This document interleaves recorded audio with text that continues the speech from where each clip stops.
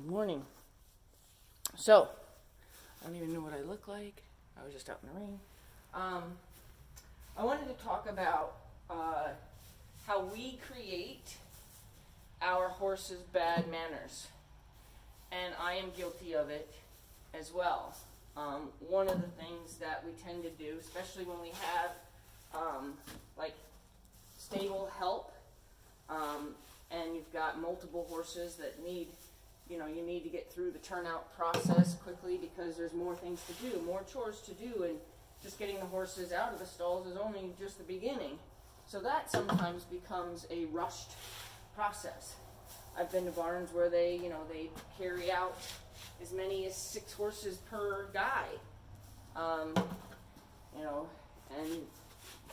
that is a little bit of a accident waiting to happen, but in kind of their defense, they're moving school horses who generally are, not really interested in doing anything with humans, so they have a lot of woe more than go. So in fact, I find that I watch them drag the horses out to the paddocks. I do not and would not allow more than 2 horses at a time, and I generally don't even allow 2 horses at a time unless you are very familiar with my horses and you've been in my program and you know how to, watch for things that your horse is telling you. But that's not my topic here.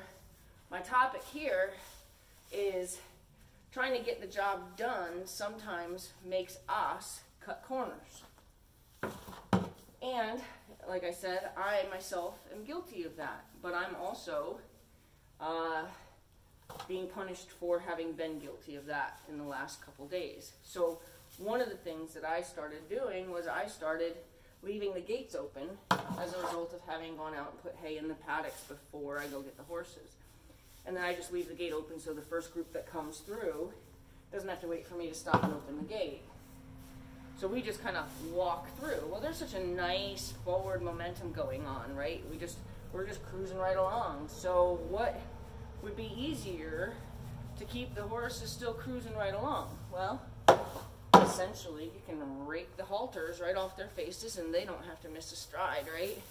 Well, if you're smooth about it and you don't rip it across their eyes, sure. I mean, that's something that I wouldn't say I'd get mad about seeing done per se.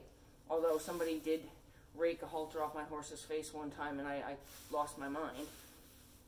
But she did it in a much less thoughtful way. It was literally like horse in stall, rake halter off, face, move on to next stall.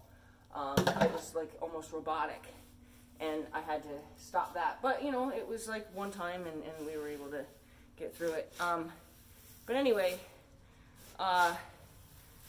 so I started kind of keeping my horses in stride. I started just saying, hey, we're here, the hay is straight ahead, keep going, let me get the halter off and you don't even have to tap the brakes. Well, I started to kind of feel a disconnect from one of my horses, and in a way that was kind of hurting my feelings because, he got used to me just saying, keep on going, you don't even have to stop and visit. And something that he would normally have done, he stopped doing. So that was kind of one of the things that I was like, wow, that just kind of, that makes me feel disconnected from him in a way that doesn't feel good. So I changed that for him and went back to visiting with him, and now he's back to trying to chew on the lead rope, so I don't leave. He'll grab the lead rope if I try to leave, and then he'll just be like, no, let's visit. And he's not really trying to destroy my lead rope or anything like that. He's literally doing that to prevent me from leaving. Another thing that was happening was when I did need, for whatever reason, to pause with the horse after we got through the gate, I had taught them such a strict just keep on going, no need to brake, whatever, that when I did need them to pause, I found myself kind of chasing them with my hand up on the halter, whatever, just chasing them down to try to get their halter undone. And I'm like, okay, so this is not good, because had anybody else been needing to, you know, unbuckle the halter. If they didn't know you can undo the cheek strap. You know, like if you have somebody helping you that's not usually your help, and they've always done the buckle instead of just the cheek piece and over the ears, you know, this could be somebody who thinks they're supposed to bring the horse in, stop, undo the buckle, and here you have a horse that just won't stop. So I realized, like, okay, so I'm kind of creating this bad manner thing. I'm teaching it, you know. I'm saying this is what we do now. You know, you don't have to stop. You don't even have to tap the brakes. I'll get this halter off of you and don't even need to brake stride. And my point now is, okay, so I trained bad manners in my horses. My horses have been my horses for 1,000,000 years. We're able to be trained in days how to be bad, how to have bad manners.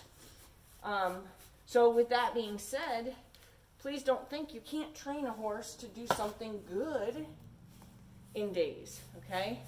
So now I've decided, like, this is unacceptable. I can't have that. I mean, people don't help me with my horses here, but if, God forbid, anyone ever had to, I need to make sure that they can be safe. Like, that's not cool for my horses to be so rude.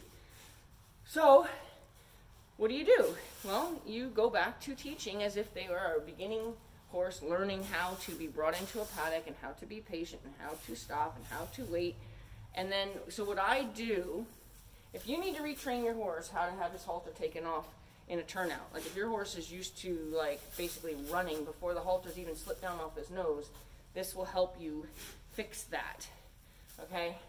What I do is I stop the horse, obviously. That's my first step in my retraining, is to stop them, not let them just keep going in stride. And then I undo the snap on the side. You know, I undo the buckle on the cheek, the throat latch piece, right? And then I put my hand on their nose. And then I take off the opposite ear. Well, do I? I want to say I take off the opposite ear and then kind of keep a hold of that and then take off the closer to me ear. And then I lower it and drop it, kind of drape it over this hand while this hand's still holding the nose piece on the horse's nose. So I still have the nose piece of the halter still on the horse. The rest of the halter is hanging off the horse. And then I put my hand on their cheek, on their bare cheek. And then I tell them, okay. And at that moment, I take my hand off the cheek and I lower it off the nose. And then they're allowed to leave. So they've been held there. So the haltering process wasn't over. Because see, that's what happens with horses, is that they have a tendency to guess what the procedure is, and then they try to get to the end result of the procedure so that they can end the connection with the human.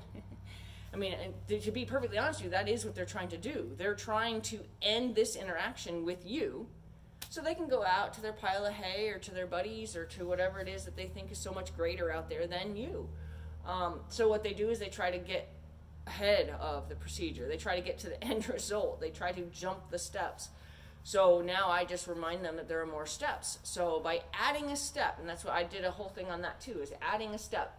By adding a step, you get your horse to develop patience that they didn't have for a procedure they thought they knew. Okay? You can, you know, if you ever bought a new bridle that has a flash noseband, which I wouldn't use, but if you had a flash noseband, there's a second noseband you need to do. So your horse has to learn there's a new step. So you can teach them that there's a new step to something they thought they always knew. And you can slow them down. You can teach them patience. So, you know, today I reintroduced my, you know, you don't walk off, you wait for me to tell you okay.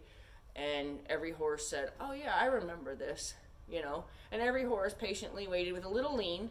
When horses lean up over their knees, you know, if they're leaned back off their knees, they're either going to stay where they are or they're going to go backwards. Horses that leaning up over their knees are a horse that's about to take a forward step, whether it's a forward step to go or a forward step to rebalance, or forward step.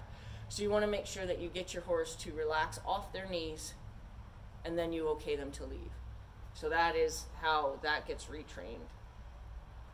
My one horse, for example, okay, so now when you start adding food to the paddocks, okay, because we're getting into the months where the grass isn't something they're finding very easily, so we now need to start to supplement by giving them something to do out in the field. Now, my horses are very comfortably conditioned.